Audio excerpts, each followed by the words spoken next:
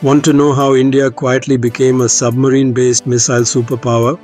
India's K Series SLBMs pack a surprising punch. The K-15 Sagarika hit a 750 km/h range.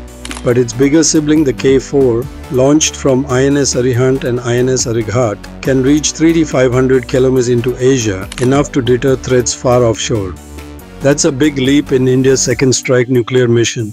What makes them advanced? DRDO's solid composite propellant cuts weight without sacrificing range, and GPS WIC-aided inertial guidance plus terrain contour matching keeps accuracy high.